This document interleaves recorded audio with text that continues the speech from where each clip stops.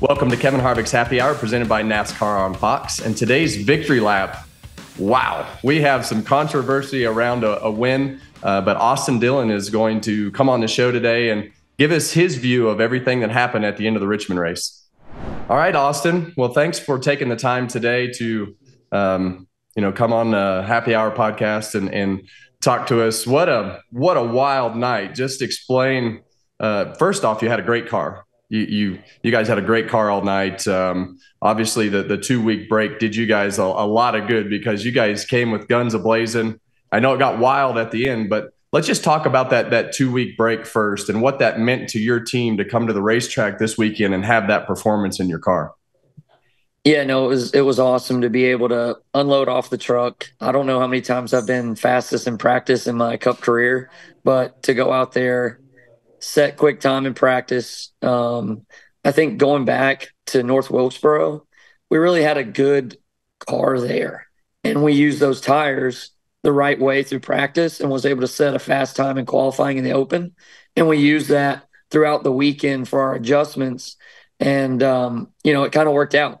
I think we found some speed at some of these short tracks along the way, and we had a really good sim session on Tuesday. But the 2 weeks off, I think everybody just kind of relaxed a little bit.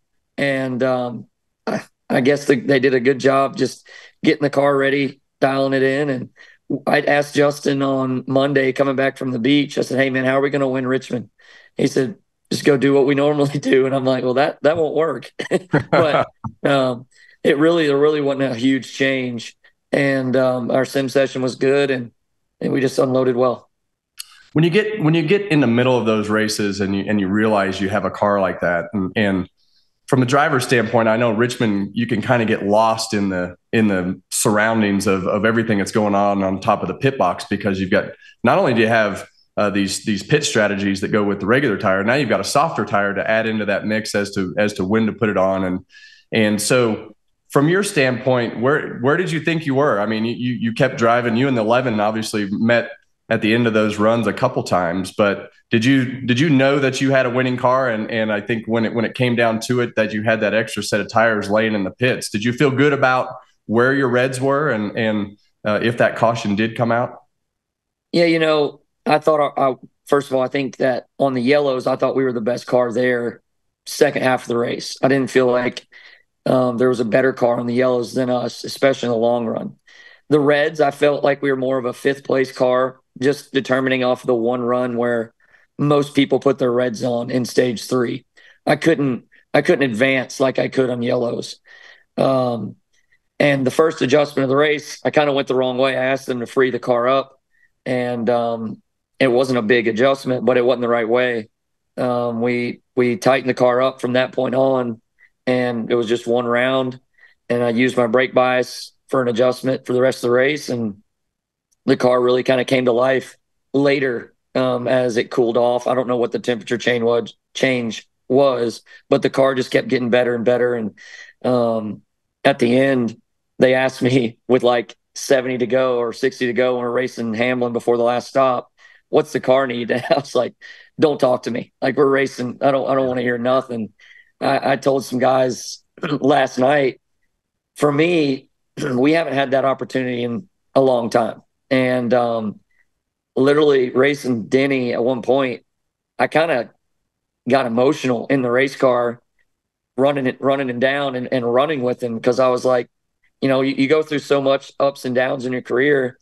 And at that point, I was racing with one of the two best guys in our sport, and really getting after it with them. And I had to tell myself for like 5 laps, like, "Hey, man, get your stuff together. You got this opportunity."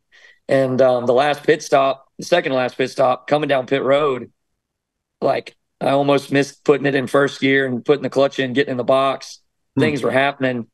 And after we got through that pit stop, from that point on, I had my stuff together, I felt like.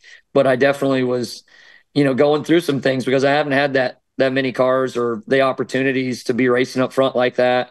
And there's so much going on with RCR and, the guys that put in so much effort, and you don't want to give it away. You just want to, I knew at that point we had a race winning car before the last pit stop. and the second to last pit stop. And, you get a little emotional about it because, man, you want it for these people so bad. Yeah. Well, I think, obviously when you had the yellow at the end and you have that last restart, Logano beats you on the restart, you lose the lead, you come into the white flag, and tell us what's going through your mind right there. Obviously you had the contact with Logano and Hamlin, all the controversy with everything. Tell us what's going through your mind right there, the position that this point system puts you in as a driver to have to do what you have to do and worry about the controversy and consequences later. Tell us about, how that all unfolded in your mind and everything that you were thinking coming to the checkered flag. Yeah. So, obviously, unfortunately, the caution comes out with 2 to go. And I just had to put my mind in and say, hey, look, we can do this. Pit crew, I got to give them a huge shout out. We haven't put them in positions to have that opportunity very often, and they clutched it when it mattered. So we're up front. We chose the bottom, and maybe that wasn't the right call. But I was going off of previous race wins off of that. And I felt like if Joey takes the inside, 8 tires are going to be better than 4. And, that was my other thing. I could protect a little better from the inside. When we fired, he rolled and had a big roll on me. I wanted to go early in the box, and I waited a little too long, and he rolled me and beat me to the start finish line. So that put me in a bad situation. So once I knew he had gotten the lead off of 2, I just needed to make a corner that would give me an opportunity to get to him. Off of turn 2, I felt like he had a slip off of 4 that kept me within a decent distance. I had a decent turn 2 on the white flag lap. And then it was like, whatever it takes to get him up the track, loose, whatever it was. And I went into turn 3. I was up a gear. And when I rolled to him, I think I caught him right in the edge of the right rear. He went up the track. I downshifted to 4th. At that point, I'm looking at the start finish line with less momentum. Denny's coming up the track. I didn't see when I'm looking at the start finish line, I'm going at the closest angle. When he comes up, that was just a reaction getting to the line. But the Joey deal, definitely trying to get him loose, and then past that, just holding on to the car, downshifting, trying to get the line as fast as you can.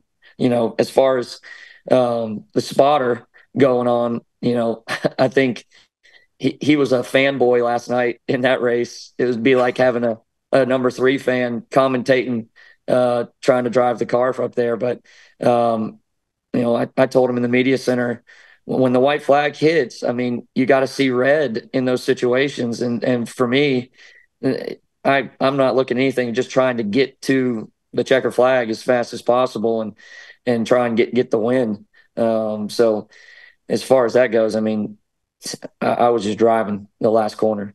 Yeah, and those moments are intense, and when you've been looking for victory lane for a couple of years, and you have those moments, you got to do what you got to do. What happens now? When you've obviously Logano and Hamlin are mad, and you guys did what you needed to do to win the race, and we've all been in those positions before. But just explain to the fans what you expect going forward from those 2 guys as you race. Do you worry about the retaliation, or what do you worry about from that standpoint? Because I know like I say, we've all been in these scenarios, and you got to do what you got to do in the moment. But what are those consequences that happen going forward, and how do you deal with those mentally? Because I know everybody has to deal with them differently. Yeah. Well, obviously it's fair game for them when it's the last lap and going to the last corner of a race. The way I look at it, I raced them really clean throughout the race. It was the last corner of the last lap of a race that got me into the playoffs. Yeah. I thought Denny's interview was pretty solid. Joey, I don't know. I thought he threw some low blows in there. Obviously frustrating in the moment, but the 2 guys that I got into it with have done a lot that I've learned from on the last lap of the races themselves. That I've heard Joey's interviews. How bad do you want it? You got to do whatever it takes, different things, and seen him do it at Martinsville and different places on the last corner. So this time he was a victim of it. And, sometimes, it happens, and you got to handle things. How would I handle my interview after the race in that situation? I don't know. Yeah. It's frustrating. for anybody that's involved in that, but he's got a lot more wins than I do and a championship. And if he retaliates, he retaliates. I think my grandfather's hilarious. He said something, if you might kick a dog, but he'll bite back at some point. So, his quotes are always the greatest. That's a fact. What did he, what does this mean to RCR? Last question. What does this mean to RCR? You guys have had a tough year.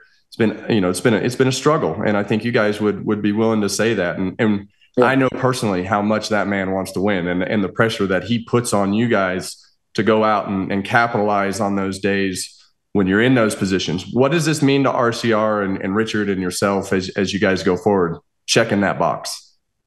Well, I was talking to my dad this morning, and Danny Lawrence was in his office, Danny Stockman, my old car chief, and, they called me up and they were like, look, there's 400 people that cross the railroad tracks to come to this place, and you did what you had to do to get those guys a win, and we all appreciate it. And that fires me up more than anything is the people there, because I see them each and every week and know, it's been tough, and they've stuck with me, stuck behind us, and gave us a piece like that. And that was an awesome car. And those are the people you do it for when it comes down to it. You don't want to do that every week, but when given the opportunity, you got to do it for those people that give you those chances to get there and get to victory lane. Well, it's a tight-knit bunch of people. It's been that way for as long as I've ever been in racing, and you guys did what you had to do to win last night. I appreciate you taking the time today. Hopefully you get that voice back soon. Yeah, trying to keep up with my pit crew and guys. I've learned that after 2 kids, I'm an old dad now, and when you try and keep up with those guys, it doesn't go well. No, those kids are going to come tugging on your leg regardless of what that alarm clock says. Man, that was another part of that whole win last night, was getting Blaze to victory lane. I've seen you take Keelan and your kids to victory lane, and for me, Ace 2 weeks ago, he comes up to me, he goes, "Dad, we never win." And I looked at him, I said, "Don't ever say that again." And it wasn't wrong. No. And last night in victory lane, he comes up to me and I said, "Hey, you remember what you told me a couple weeks ago?" He said, "Yeah, we never win." And I go, "What happened?" He said, "We won." And it was the coolest thing to be able to experience that, get Blaze to victory lane. The only thing that did piss me off about Joey was when he came through there, my wife and kid were headed across to get to cross, and he revved the engine up right in front of my kid and Johnny Morris and those people. So, I mean, I get it. You got to be mad and upset, but do it like in an interview or talk to me about it. You got to be careful on pit road with that type of stuff. Yeah. Well, you guys have done what you needed to do for the weekend. And like I say, I appreciate you taking the time today. Have a good day, and hopefully we see you soon. Thanks, Kevin.